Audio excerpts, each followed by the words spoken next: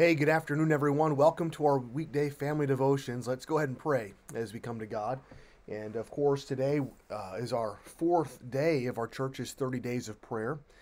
We will find ourselves today in Daniel chapter 6 and verse 4.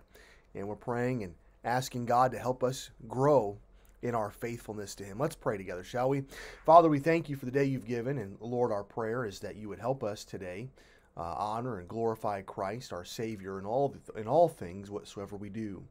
Lord, we ask that you'd give us the help we need to grow in the area of faithfulness in our lives. And Lord, may we learn from Daniel here today what all of this looks like. And so, Father, we love you. We pray for your help now. Lord, we pray that you would help your children, this church, enjoy personal revival. And we pray in Jesus' name, amen. Well, good afternoon, everyone. Welcome to our weekday family devotions. Let's go ahead and open our Bibles to Daniel chapter number 6. Daniel chapter number 6. So the Lord has done a great work here in Daniel's life. He has been moved from Israel, from Judah, to Babylon under Nebuchadnezzar. The kingdom has now changed hands, and the Bible says here, beginning in verse number 1 of chapter 6, it pleased Darius to set over the kingdom 120 princes, which should be over the whole kingdom, and over these 3 presidents, of whom Daniel was first, that the princes might give account unto them, and the king should have no damage. Then this Daniel was preferred above the presidents and princes, because an excellent spirit was in him, and the king thought to set him over the whole realm. And so you find from Daniel's life that God has honored him.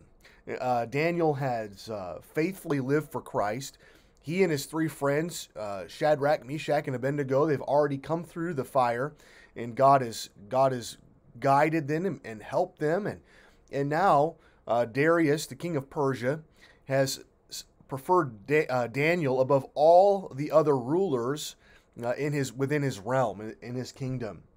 And the Bible says in verse number 4, then the presidents and princes sought to find occasion against Daniel concerning the kingdom. And so they're looking for fault. They're trying to find something that they can criticize and condemn Daniel for, but they cannot find it in his practical life, in his day-to-day living, the things that necessarily don't pertain to the Lord. But may I tell you, even Paul in Colossians chapter 3 tells us that everything we do in service to Christ. And he says here in verse number 4, but they could find none occasion nor fault, notice, for as much as he was faithful. Would you note that statement in your Bible? For as much as he was faithful, neither was there any error or fault found in him. He says, then said these men, we shall not find any occasion against this Daniel, except we find it against him concerning the law of his God. The only thing they could criticize Daniel for was faithfully living for God, praying, doing what was necessary in his religion there with Judaism. And Christian, are you faithful to the Lord? Do people look at you as that being a flaw? I pray that God would help me in my life grow in my faithfulness to Him.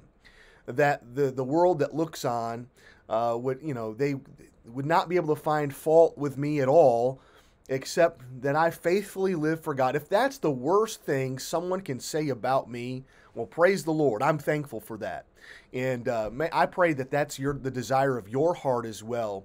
But on this day, May the 2nd, as we move toward Revival Week, I want to encourage you to pursue faithfulness to God in your life.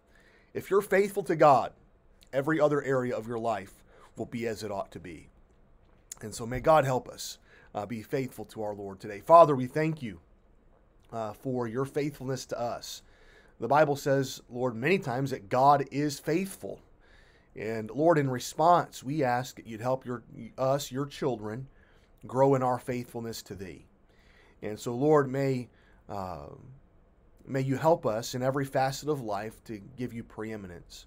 Help us live faithfully for our Savior, we ask in Jesus' name. Amen. Well, thank you for joining us today. As always, it's an honor to have you. We're praying for you, and Lord willing, we'll see you back here tomorrow at noon. God bless you. Have a great day. Bye-bye.